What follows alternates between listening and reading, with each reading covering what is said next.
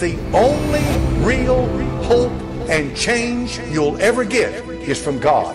It's going to come from the Lord, or it's not going to come at all. It's going to come when you admit that you can't do it and that you've got to have His help. Acts chapter number 13, verse number 26. Men and brethren, children of the stock of Abraham, whosoever among you feareth God, to you is the word of this salvation sent. For they that dwell at Jerusalem and their rulers, because they knew him not, nor yet the voices of the prophets, which are read every Sabbath day, they have fulfilled them in condemning him. And though they found no cause of death in him, yet desired they Pilate that he should be slain. And when they'd fulfilled all that was written of him, they took him down from the tree and laid him in a sepulchre. But God raised him from the dead. And he was seen many days of them which came up with him from Galilee to Jerusalem, who are his witnesses unto this people.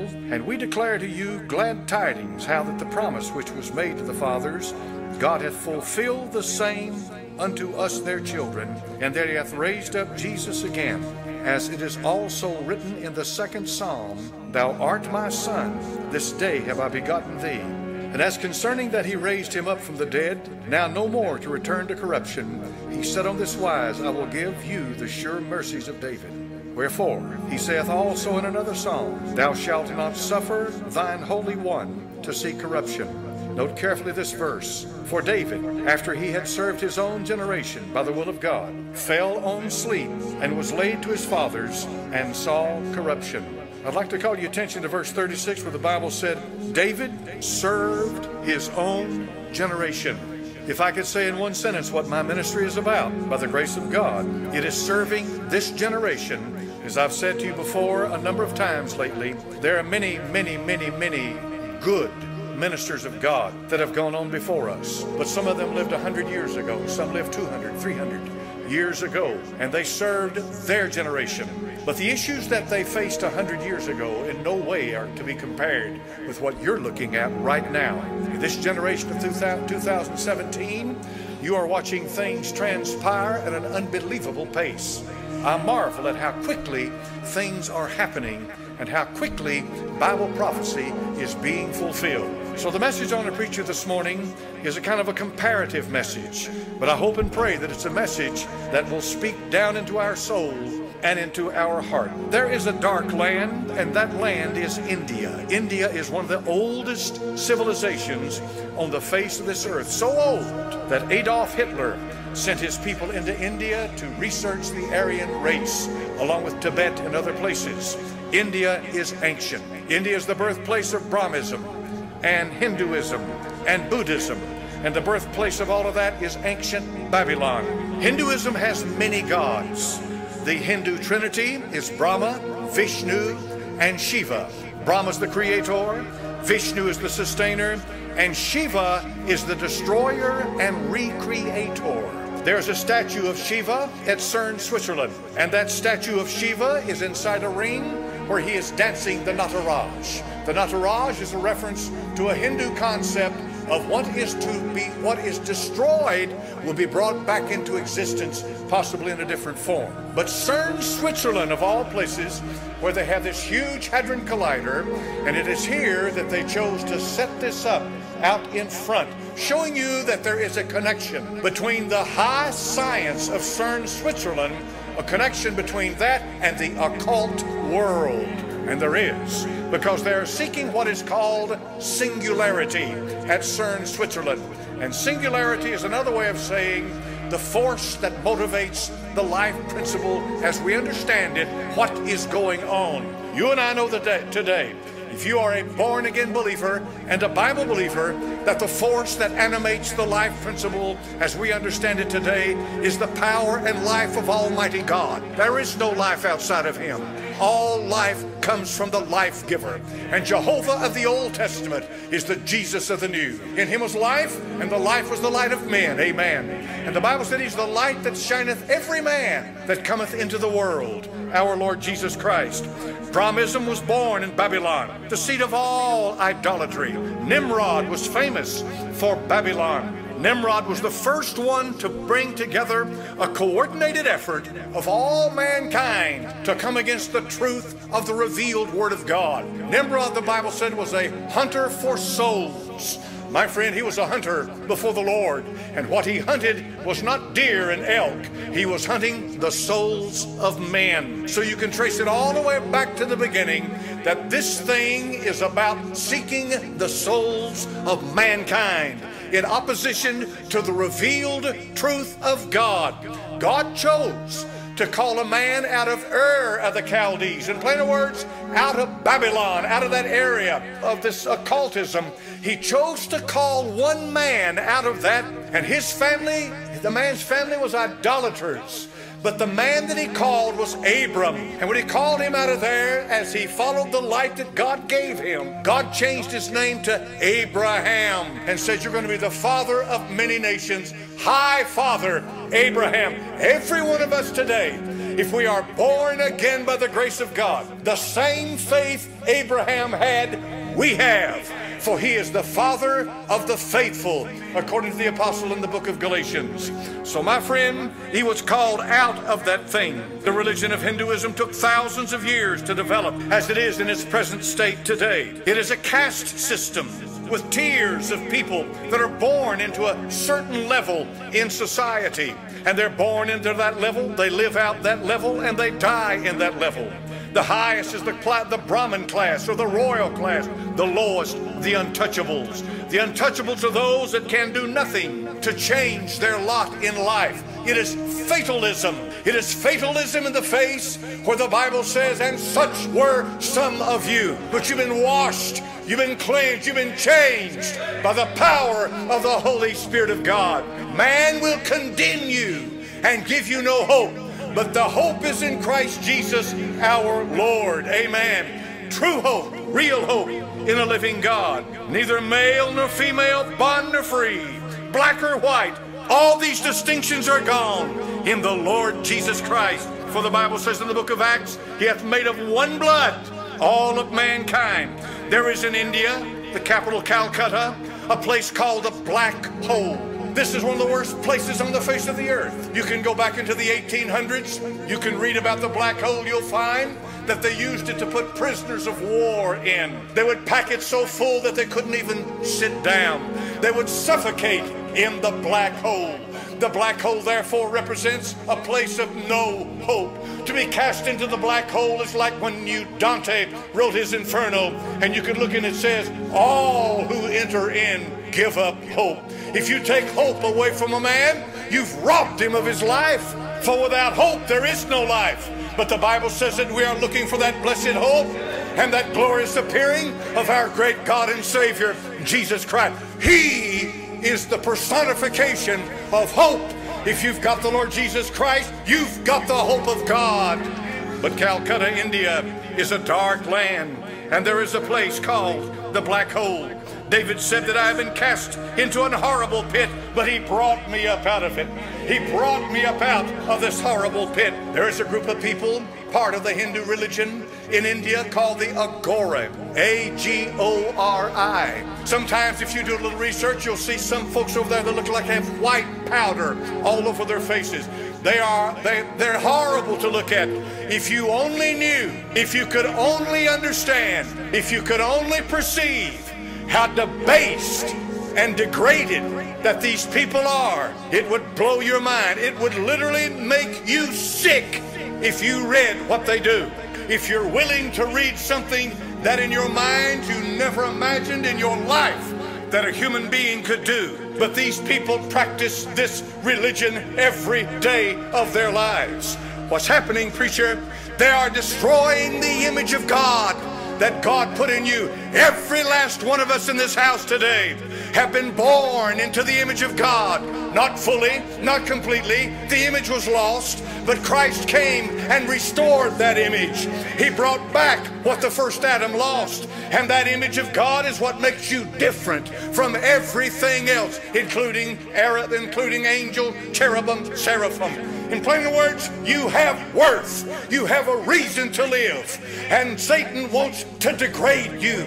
Don't you see how pagan our society is becoming? Don't you see what's happening out there?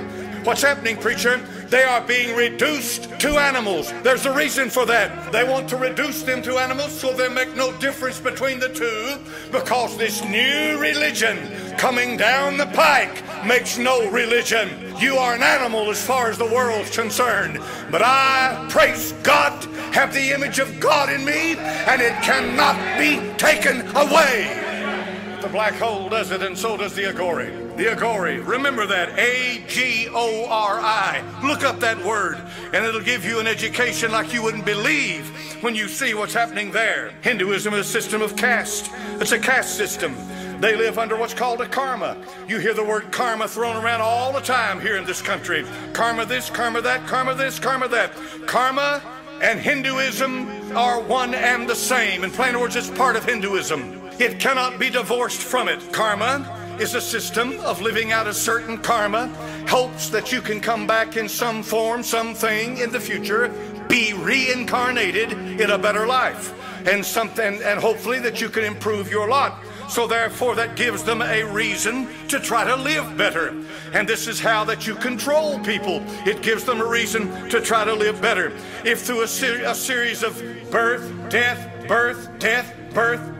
reincarnation, if they finally get it right, they will be elevated to the place of a mukti.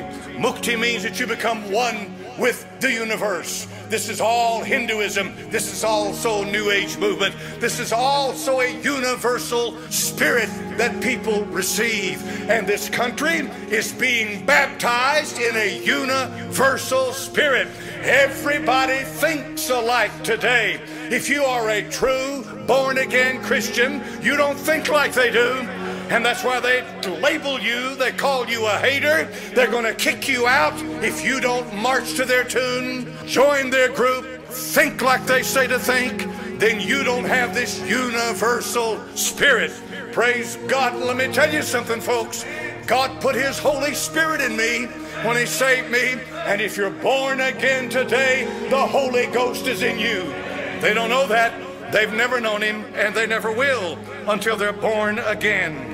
1 Corinthians chapter number 6 and verse 11 says this, and such were some of you, but ye are washed, ye are sanctified, and ye are justified in the name of the Lord Jesus and by the Spirit of our God.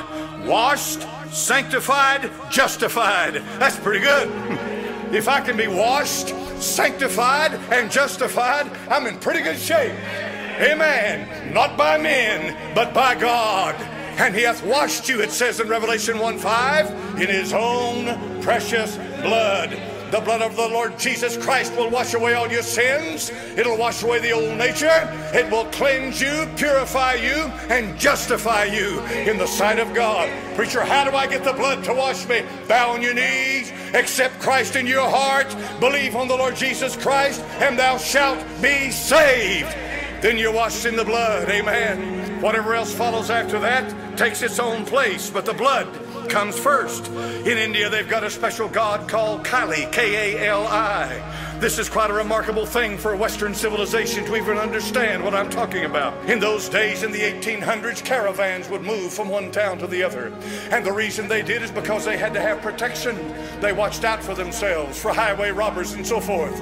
But these people were so subtle that they would join in with the group, be accepted by the people, the worshippers of Kali, K-A-L-I. They would go join in with the caravan. They would go with them maybe days into their trip. And then at night, while the rest of them slept, these monsters would rise up and they would murder wholesale all the people around them. And they were doing it for their god Kali.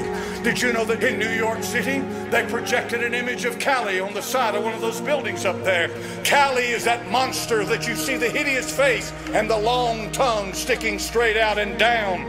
That's Kali. That's a bloodthirsty monster. That is one of the gods of the Hindu. Bloodthirsty monster. And yet in this country, we've got people today who think it's cool to wear images of Kali around on their clothing, or they have placards to Kali. Kali is a monster, folks. Believe me, the people that worshipped Kali were called thuggies. T-H-U-G-G-I-E-S.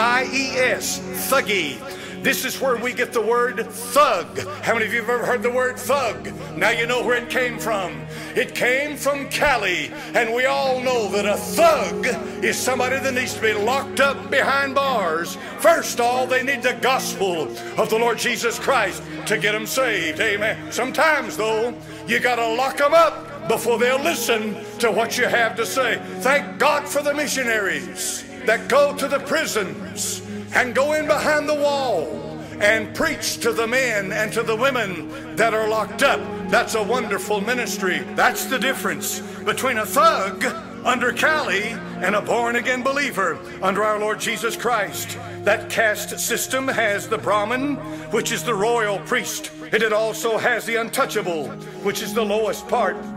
One of the traditions of Hinduism is that they will take, when a dead body is to be burned, they cremate most of them, that the wife, the widow of that dead husband, she will immolate herself. She will burn herself to death on the funeral pyre of her husband.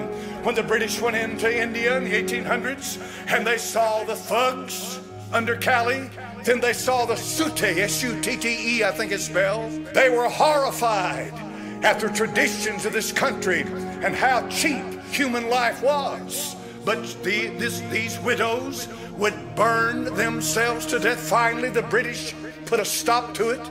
But they say that in certain areas of India and other areas, it's still practiced, that the widow is required to burn herself to death because her husband is gone. It's almost like they're saying, your husband owns you.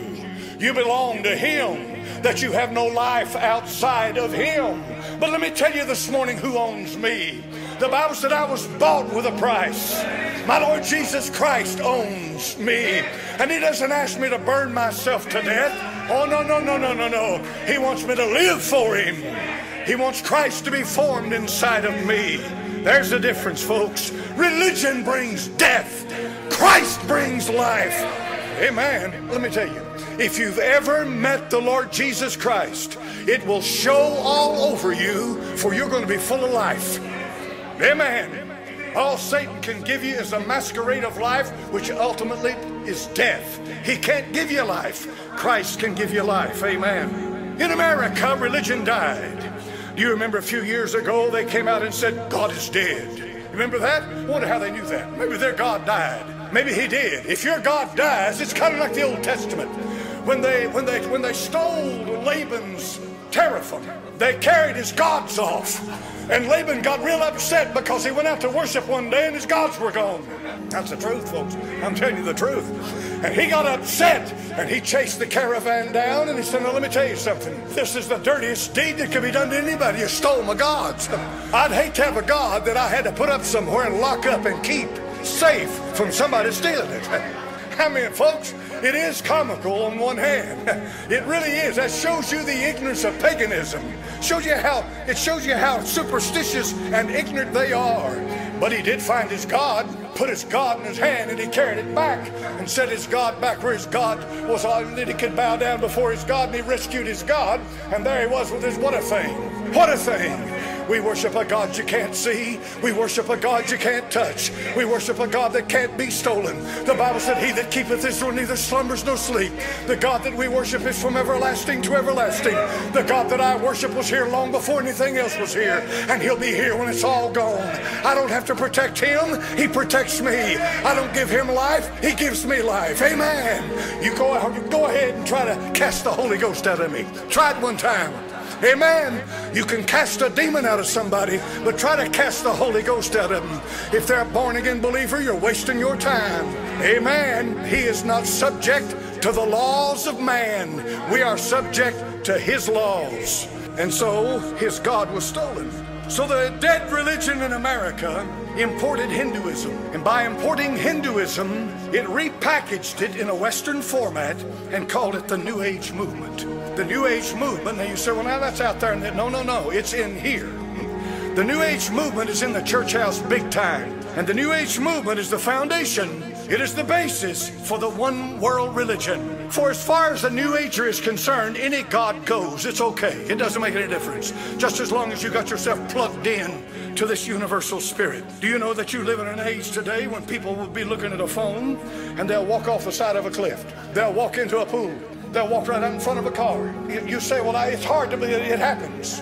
It happens every day. Hey, you live in a time today when people are so encapsulated with themselves. We live in a self-narcissistic generation. All about me and the many forms that I take. So we have preachers today that cater to that, and they get up in front of the people and they preach self-love. Folks, let me tell you something right now. Your problem is not enough love for yourself. That's not our problem. The Apostle Paul said one of the things that mark the end day is this, that they'll be lovers of their own selves, covetous, boasters, proud, blasphemers, so forth. Your problem is not a lack of self-love. That is your problem if you've got self-love. If you'd ever loved the Lord Jesus Christ like you ought to, love God with all your heart and all your soul, everything else would take its rightful place. Your problem is not a lack of self-love. That is the problem if you're full of self-love. But the New Age movement is all about self and self-love. The New Age, God is not the creator, God's the creation, for they're pantheistic. And so part of that is the evolutionary God of metaphysics and the occult world. The origin of evolution is Babylon. And Charles Darwin, when he came out with his Origin of the Species, they dropped half of the title of that had to do with favored races. Charles Darwin was a racist to the bone. Now, I don't know if I believe it. Check me out. Go home and do a little reading into it, and you'll be surprised what you find out. But you'll also find out this. You'll find out that the foundation of evolution is a spiritual thing. You'll find out that it's connected with the occult world. Therefore, anyone who has embraced evolution, without question, whether you know it or not, you have embraced the spirit of evolution. And the spirit of evolution is the spirit of this age. And it's the spirit of rebellion against God. And it is an occult spirit, a metaphysical, a supernatural, paranormal spirit. And that is the spirit that's going to prepare you to receive the Antichrist. The Apostle Paul warned the church at Thessalonica. He said, if you receive another letter or another spirit as from us, words bring spirits. In the beginning was the Word was with God, the Word was God. Christ is the living Word. He's the Word incarnate. To receive Christ is to receive the Holy Ghost. Words are powerful things.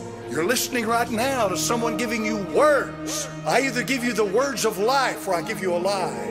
I'm afraid that so many places all they get is a lie. So evolution is a horrible, horrible foundation.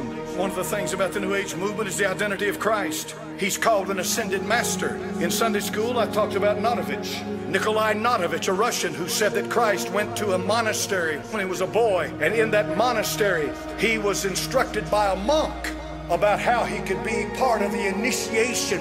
He could learn the great truths through the occult world. And then they recorded all of this and showed the books and what have you to Notovich. He went back and wrote a book and published it in 1894. Immediately the Christians rose up in arms and said, hold on, you're a liar and a deceiver. They went to India, they went to the same monastery, they went to the same monks, and the monks that they went to said, we don't know who you're talking about. We've never seen Notovich. We didn't show him any ancient documents.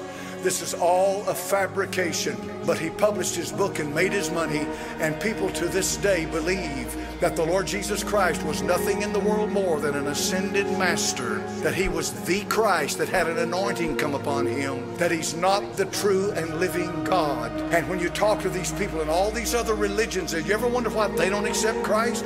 Did you know that there's 1,000 million Hindus on this earth? Do you know how many Muslims are on this earth? Did you know that the Muslims do not believe that God had a son? Did you know that the Muslims believe that Jesus is a Mahdi? He's coming back and he's going to destroy the cross. He's going to come back and he's going to say that Christianity is wrong. It's the wrong religion. That he's a Muslim. And Christ is going to come back and he's going to convert the whole world to Islam. That's their Jesus. That's not the Jesus of the Bible.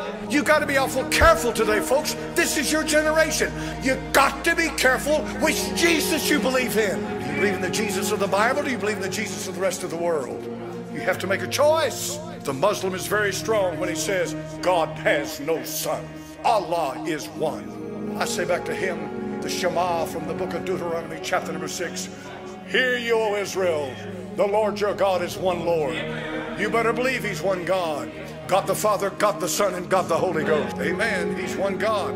But so they have it, and so they're going to say it. There's no place for sin in this New Age movement. The principle of yin-yang dominates the religious thinking in America. In other words, we're all in it together. Don't judge me.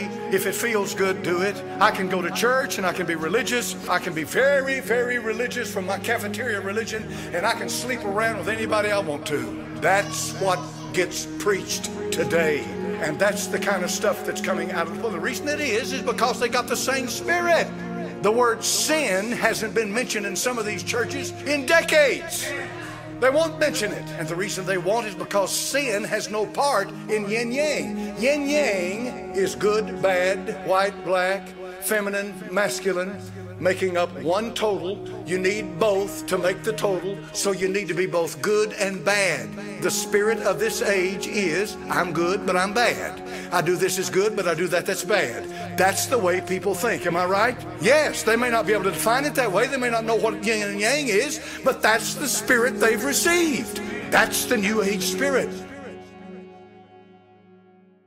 Notice also in the last days perilous times shall come. For men shall be lovers of their own selves, covetous, boasters, proud, blasphemers. It takes the grace of God to change us, folks. How can you be saved if you're not willing to repent? And the Lord Jesus Christ said, except ye repent, ye shall all likewise perish.